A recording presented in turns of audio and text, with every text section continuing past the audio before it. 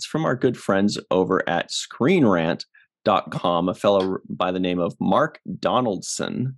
Mm-hmm. He says Sisko's Next Generation should be Star Trek DS9's sequel show. What the heck does that mean, Melissa? Well, he's suggesting that the next sequel show, like Picard is the sequel to TNG, should be Deep Space Nine, featuring Sisko's sons. It goes into talking about how Cassidy and her son are the ones that are trying to get Benjamin out of the Celestial Temple, but Jake has already been there, although he wouldn't remember because he didn't remember that time. So it's about them trying to get Sisko out of the Celestial Temple.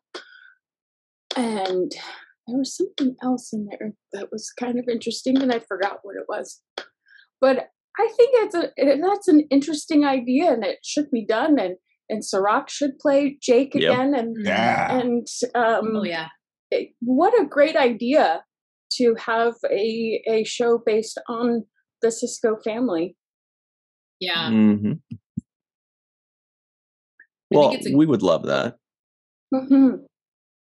What were you saying, Jenny? I think it's just we were talking about the idea of like an anthology show where, even if each season was a different era, different storyline, different, that would fit in really nicely. Mm-hmm. That'd be neat to have a season devoted to each series. Something like, here's like wrapping up some Deep Space Nine loose ends, wrapping up what happened to Voyager after they got back, wrapping up what happened next on Enterprise. Yeah. Mm-hmm. That'd be fun. Yeah. It would be fun. Seeing how much they can fit into just one season of Picard. Well, I would love to see also like Molly and Kirayoshi all grown up. I mean, Deep Space Nine has the most potential. We can see Rom and Lita and how Ferenginar has improved over the last 20 years or so. And, what's going on there. If they have kids there, what if they have 18-year-old cadets running around in little Bajoran Ferengi rascals? That sounds ugly. I haven't seen those hybrids yet. That'd be interesting to see. Half Bajoran, half Ferengi. That would be interesting. Yeah. Yeah. Mm-hmm. Yeah. Yeah. And they were talking about the Celestial Temple, and it occurred to me that Jake and his sibling would have more connection to the Celestial Temple because they are part prophet. Technically, they are part prophet. So, anyway. It's a great idea, and I thought it was a great article, and definitely. So I know everybody wants to know what happened with the poll. So everybody's commenting, what's the result of the pie poll?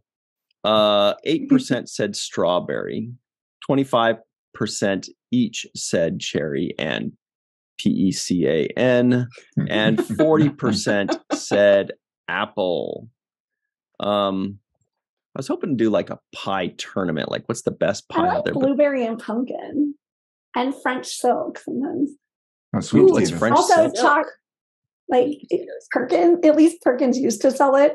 I used to love it. My mom. Is it chocolate? It was like chocolate. Just on crust, like whipped chocolate.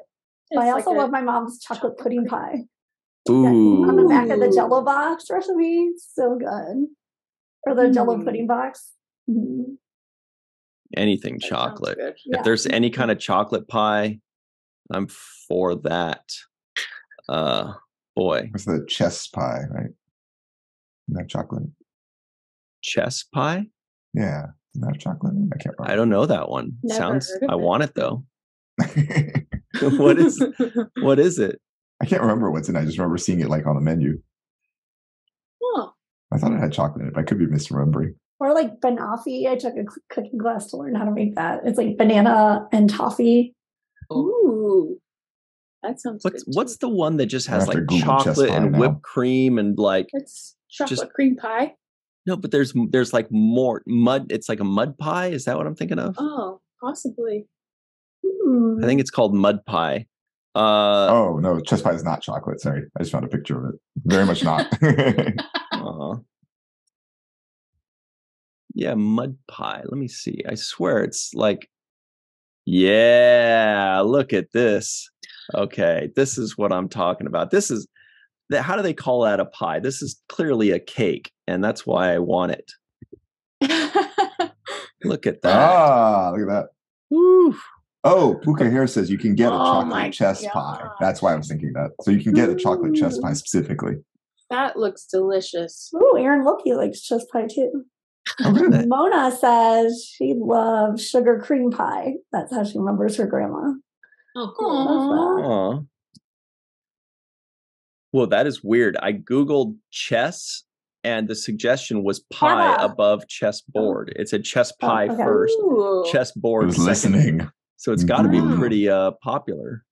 Oh, whoops. I ended up Googling chessboard. I still can't get it right. Oh my gosh. Even when it tries to help me. All right. Oh, that's interesting. Let's pull that up for everybody to look at. It looks almost like Chris Gavin said lemon it's a meringue cake. cornbread. I was going to wear that shirt, but the Jake version. I love that. I need to buy that. Oh, gotcha.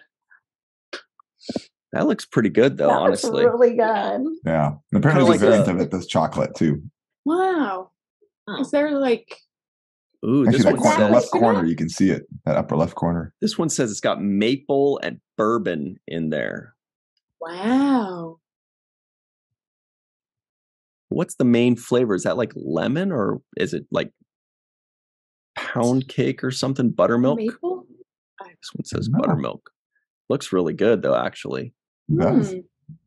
Never heard of it. Why is it called chess pie, though, is the question. Right. No idea where the name came from. Marla Purvis, welcome to the show. She pops in and says, I just made lemon pie. Yum. Ooh. Good job. Yum. Fran Iverson says, this is a calorie-laden episode. I write, everybody's gained 4 pounds just by watching this. Now I'm like so intrigued by Nickelodeon's pie celebration because remember, like in the 90s, they were so obsessed with pies in the face and like What Would You Do and all those shows. Like it was either slime or you'd get pie in the face. Right? I can't believe they didn't celebrate that way. Like their pie budget was crazy.